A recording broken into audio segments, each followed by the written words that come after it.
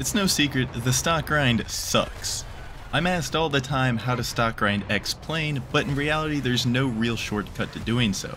However, there are a few tips that I think may help the efficiency of your stock grind and make it a little bit less painful overall. If you enjoyed this video or find it helpful, please do share with a friend or hit the like and subscribe button. And without further ado, let's begin. Firstly, I would like to point out that to you new top tier players, you guys have it easy. Us boomers had to stock grind our top tier jets without any stock missiles and no flares, and we had to do so while walking uphill both ways.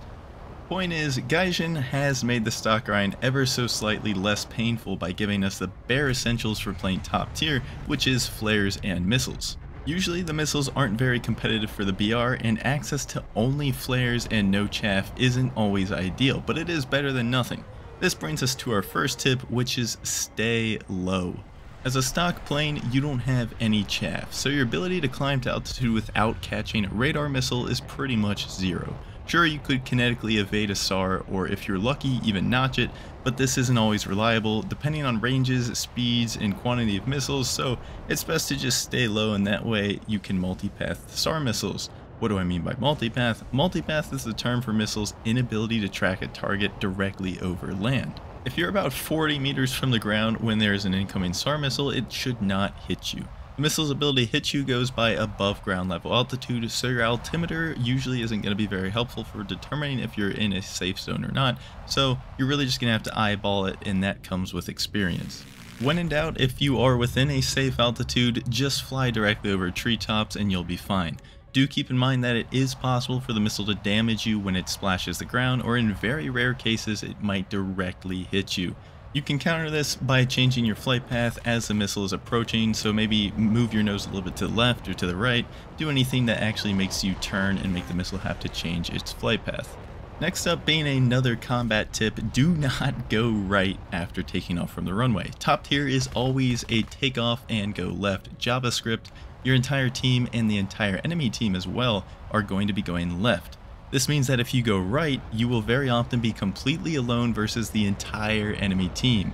Missile Thunder is absolutely 100% reliant on teammates, so if you're in a 1 versus 3 or 4 or 5, etc., and there's nothing else for the enemy team to focus on, you will be short-lived, so make sure you're staying left.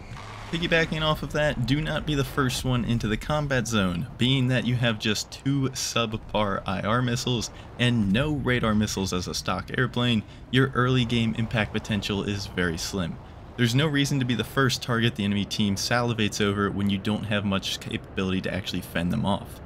Methodically bait your teammates and make sure enemies get distracted and the furball has begun before you enter the combat area, and hopefully that way you might be able to sneak your 2 crappy missiles in for kills. Speaking of missiles, let's talk modifications, what you are actually grinding in the first place.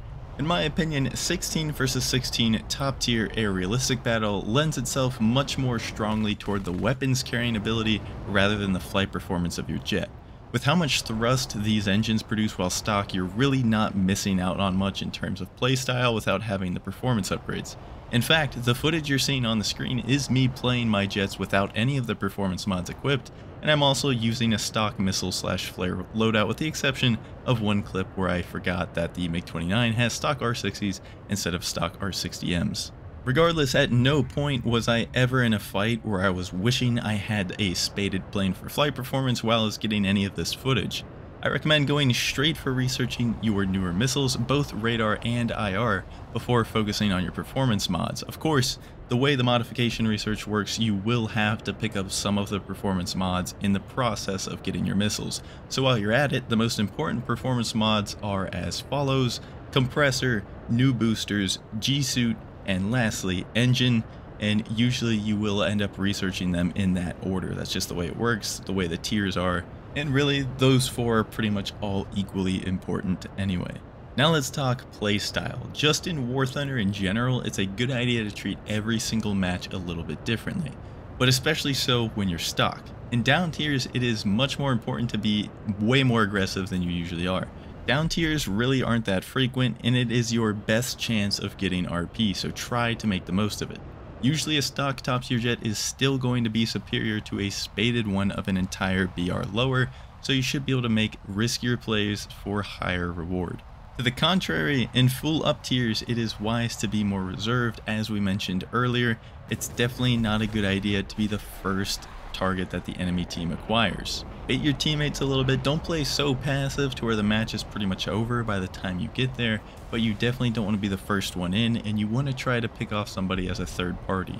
As far as bombing goes, bombing isn't always a terrible idea. I don't want to fully recommend this as a stock grinding tactic because it largely depends on the plane that you're actually using.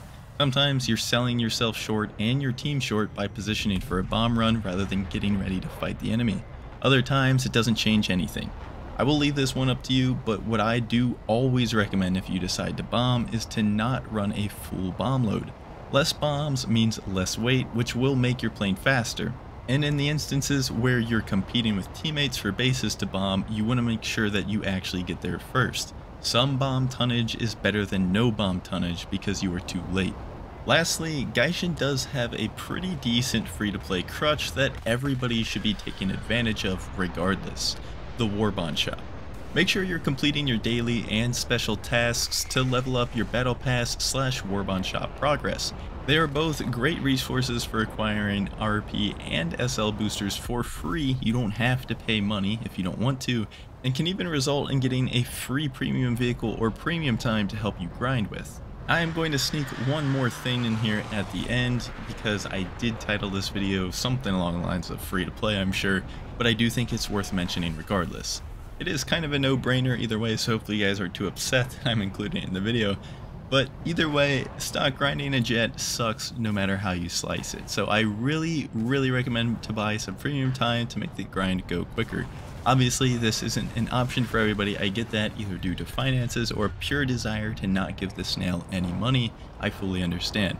Regardless though, for those who would consider doing so, premium time goes on sale 3 times a year. May, October, and December are the most common. Also, modifications also go on sale if you're purchasing them outright for Golden Eagles. That's an option for you. Their Silver Lions cost is also reduced during the same period for the same percentage if you wanted to research them for free and then just wait on purchasing them with the Silver Lions.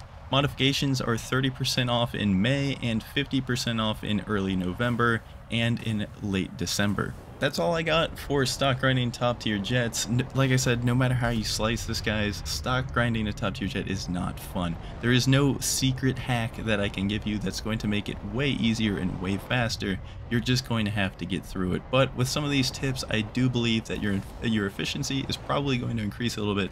It will make it a little bit more bearable for you. And well, I hope you're not stressing out and losing sleep over stock grinding something like the F4C, for example. Anyways, hope you guys enjoyed this video. Let me know in the comments below, and I'll see you later.